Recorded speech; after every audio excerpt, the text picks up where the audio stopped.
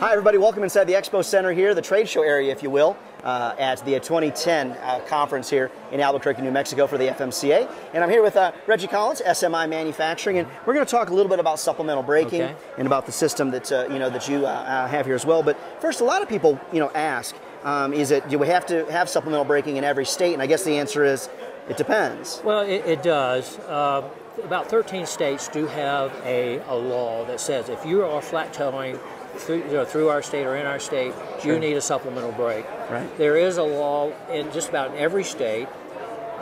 Most of them do, they refer to the trailer towing law. Gotcha. And you think about it, there's nothing really any different than towing a 3,000 or 4,000 pound trailer than a 3,000 or 4,000 pound car. Sure. And travel trailers all have supplemental brake. Yeah. And so one of the things you shared with me I thought was really interesting is this meets federal guidelines too. So talk a little bit about that. Yeah.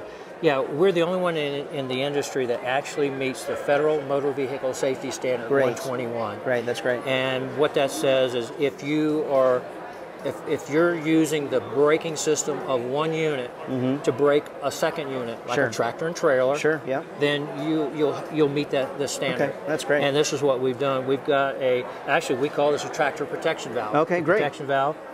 We've got an independent air tank that now this is going to supply air to the supplemental brake back in the car. And this is going in the coach? This goes in the coach, underneath near the rear axle. All right. And this relay here is actually what sends that air or disperses that air to the control unit of the braking system. Right. Now that does look pretty fancy now. So any of these coach owners can install this themselves, right? Well, they can, or go to any of our national dealers throughout the network. Sure, it makes sense. We supply a great 35-minute DVD. Great. The instructions are wonderful. I tell guys, I say, break the rules. Yeah. Real men can read instructions, That's great. So it's a super instructions. But some people, they're intimidated with that stuff. Yeah. So it's go to any dealer or anybody that's mechanically inclined. And they can take care of it for you. Yes, that's that's exactly great. right. So then this is the air unit that's going to go from the coach. What happens is that air coming out of the relay. This is mounted on the rear of the motorhome. Okay.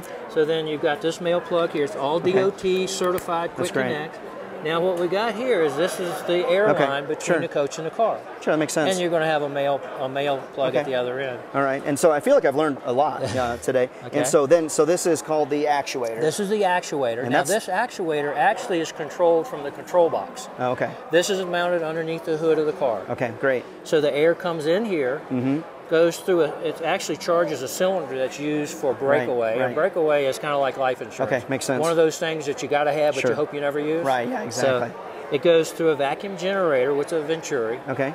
We generate that vacuum, and we do that because we want to make the brake in the car as close to how it was manufactured. Sure, that makes sense. So we provide a vacuum to give it a power brake or power assist. Right, that makes sense. So the vacuum, there's a 3H hose that comes out of this here. Great. Then the air comes out here, and now it goes to this actuator. Now this actuator actually, if you can look at my fingers being the brake pedal arm, this clamps to the brake pedal arm. Okay. So the air comes here.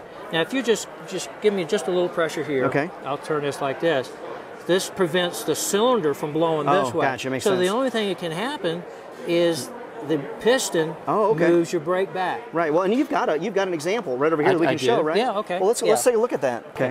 What we have here is our stay and play duo. Okay. Hence the name duo. It takes two triggers. It's an AND gate. Oh, okay. Okay. You got to have your foot on the brake of the motorhome. Right. And you have to be stopping or decelerating. Gotcha. Okay.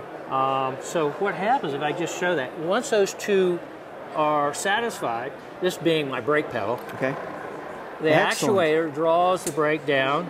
Okay, perfect. There. Now, if either one of those triggers disappears, like you take your foot off the brake, or you slow down to satisfy the G-force controller here, which this is all installed in the car. Sure, makes sense. When that's satisfied, then the brake will release, and it's just normal. Yeah, it's overall it's solving a complex problem with a simple solution. It just makes perfect sense to me. Yes. Yeah, it makes perfect sense. So you've got coach owners all over the United States that are using the system. Oh yeah. Yeah, that's great. Yep. And so people that want to find out more information, where do they go online? Well, they can go to smibrake.com. Okay. And it's the website. They can they can click on any of the links to take them to either the brake itself, the installation instructions. That's great. Or they can call our 800 number that's on that website as well. Well, that's great. Now, in terms of the pricing on these, they're obviously two different systems. So what kind of price point are they at? Well, the Air Force One retails for $10.99. Oh, okay.